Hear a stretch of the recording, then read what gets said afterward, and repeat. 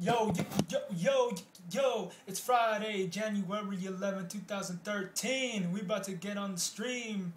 Um, you know, I'm not really a good rapper because I didn't give in to the gangster culture. You know what I mean? I didn't give in to the being trendy and being hip and all that stuff.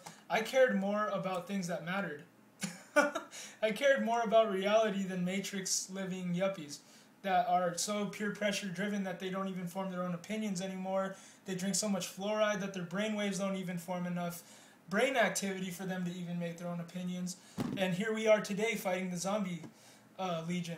All these zombie movies and The Walking Dead on AMC and all these zombie things coming out is a metaphor, my friend. Us that are awake, that are real and alive and love everything in life and that feel the just the Holy Spirit and the grace that flows through everything, that know God's watching us. We are the people with the guns, and the people that are stupid, gangster, brainwashed morons out there are the zombies. So it's a metaphor. Your guns are your spiritual awareness to use to get these zombies to get back to being human again. Wake everyone up. Everyone's in a coma. Everyone is under a witchcraft spell of being brainwashed. You gotta wake them up. Today's article is from WND exclusive. It's an exclusive from WND, excuse me. Riot involves dozens at Pennsylvania school. 70 blacks included students and parents. Here we go on some more race-related stuff. I'm racist because I report on black people going around beating people. And you are going to be called racist for that too, because I mean if you're not down with the brothers, if you're not down with murder and gangsterism, then you're just in their way. Editor's note: Colin Flaherty has done more reporting than any other journalist on what appears to be a nationwide trend of skyrocketing black-on-white crime, violence, and abuse. WND features these reports to counterbalance the virtual blackout by the rest of the media due to their concerns that reporting such incidents would be inflammatory or even racist. WND considers it racist not to report racial abuse solely because of the skin color of the perpetrators or victims. Editors note the links in the following report may contain offensive language.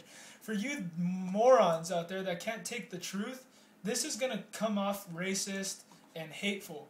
But what it really is informative and truth. It is the truth. The color of your skin should not overweigh what the truth is, my friend. It's just ridiculous.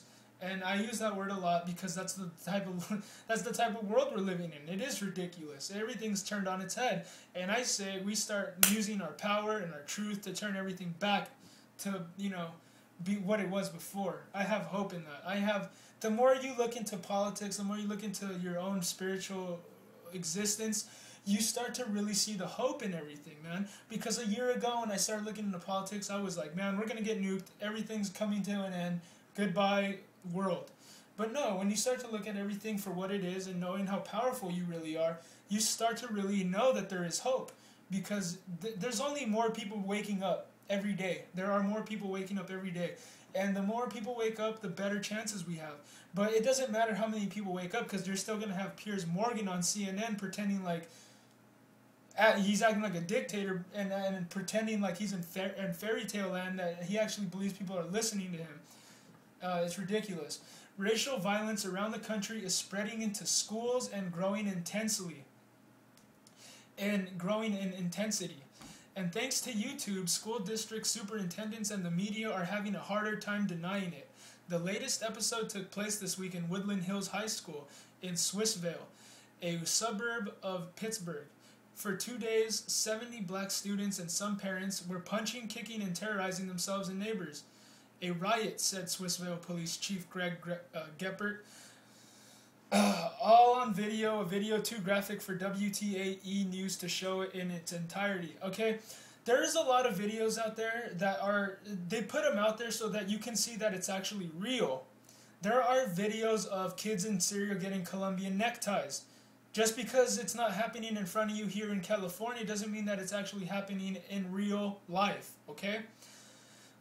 Like the mainstream media not reporting on all this violence. And so that it gives them power, man. You don't want to make that an issue when the president is trying to take your guns. I mean, anyways, at least 3 of the people we see in this video are all pending juvenile cases coming up that were taken to juvenile detention center and they're right back out. Gephardt told WTAE. We can't keep them in there. We arrest them, they put them right back on the street. Several students were arrested and more are expected. Police would not say how many, but the number is expected to be more than 24. So you see the peer pressure driven children that give into the rap music? I mean, Snoop Dogg wasn't kidding when he said, I have your kids, man. He really does.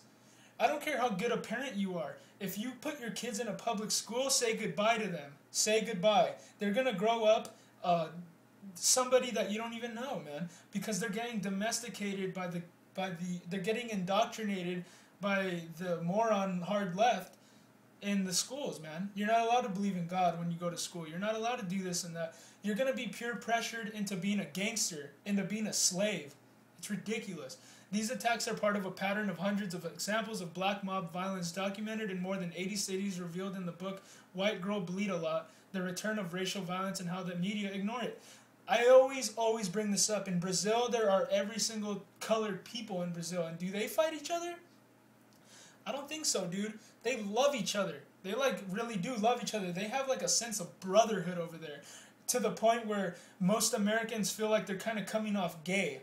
Because, when you see, two jiu-jitsu guys in the cage and they're Brazilian and one of them submits the other, he'll hug them and they'll roll around and it's all brotherhood, love.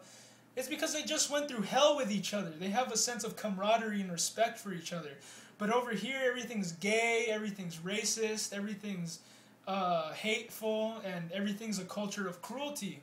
No wonder no one's getting ahead, because we're all dragging ourselves down into the same pit that we're all sitting in. These attacks are part of a pattern of hundreds. I read that. Neighbors say racial violence at the school is a long-standing problem. According to the CBS affiliate in Pittsburgh, those who witnessed the fights in the neighborhood along South Braddock Avenue in Swissvale say they are afraid to walk into the store. They're afraid to walk just to the store. I'm afraid for my life. I won't go for a walk anymore. It is very disturbing. I watched a man being kicked in the head, says a woman who didn't want to be identified. Superintendent Alan Johnson reminded the media of some basic arithmetic. Of the 1,300 students at the school, most were not rioting. Then again, this is hardly the first occasion of recent racial violence in the Pittsburgh area or in that school district. In October, American witnessed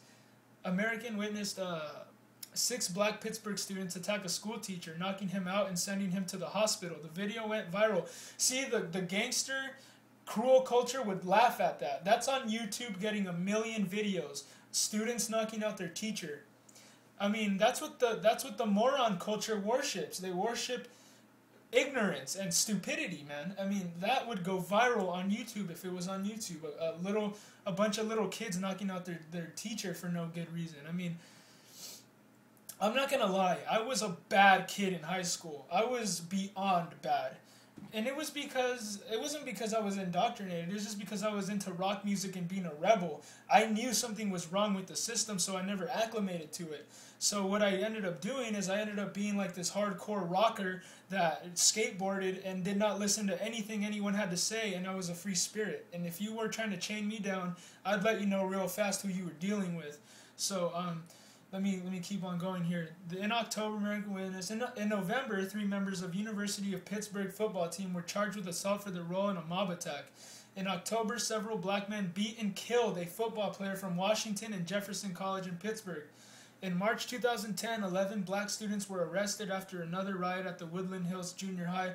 2 police officers were injured. Several students were blamed the riots on police and security guards. They blamed the riots on police and security guards. You see, that's part of the gangster culture is hate the white man, hate the cops, the guys that actually protect you, hate them. Yeah, that makes a lot of sense, you freaking morons. Let's see. Pittsburgh is hardly alone for repeated and serious episodes of racial violence in schools. In Milwaukee, 30 black students were arrested after widespread violence broke out at Bayview High School in October 2012. One of the students arrested, Elise Triplett, told WISN TV in Milwaukee that she was an innocent bystander who was attacked by the security guard for no reason whatsoever. The arrests were the latest in a series of high-profile episodes of racial violence in Milwaukee over the last 3 years, said one poster to a Milwaukee website. The problem is not something new and is not isolated to Bayview. Yesterday it just happened to be yesterday, though. Last month, Pulaski state affair, 4th of July. In January 2012, dozens of black students at Chattanooga Central High. I have a friend in Chattanooga. His name's Brandon. What up, B Boogie? Chattanooga, Tennessee, man. I hear there are a lot of cool and very smart people down there, man. God bless you guys. Fought during school, and let's see, in January 2012, dozens of black students at Chattanooga Central High fought during school, and 7 were arrested. It was like a riot, Central High sophomore Karen Williams told the Times Free Press. Outside of school, WND.com reported in October on more than a dozen episodes of large-scale racial violence at high school football games over the last year. These incidents were in places including Detroit, Chicago, Georgia, New Staten Island, Long Island, North Carolina, Jacksonville, and Broward County. And if you want to go here, I really recommend you go to WND.com and look at this article. It's called Riot Involves Dozens at Pennsylvania School. There is a link, as you can see right here, that you can go and you can see a huge list of black mob violence. Because nobody's exaggerating this. This is actually going on.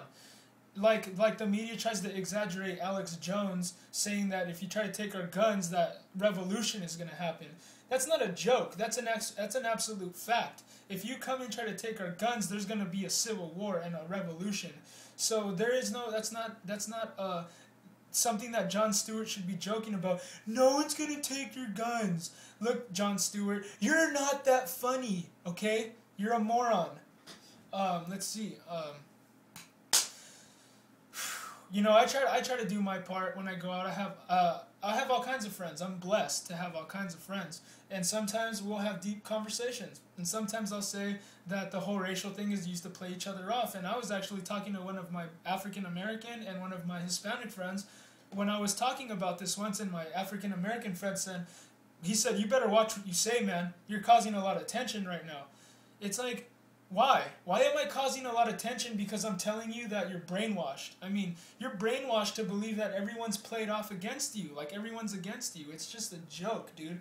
Like, and then you're going to get mad at me because you're the one saying you're racist. You're the one absolutely confessing that you're racist, and everything that you believe in revolves around racism. I mean, it's like, I'm just trying to tell you that you're brainwashed, and then you tell me, oh, I'm causing the tension. I see. How dare you fearmonger, my friend?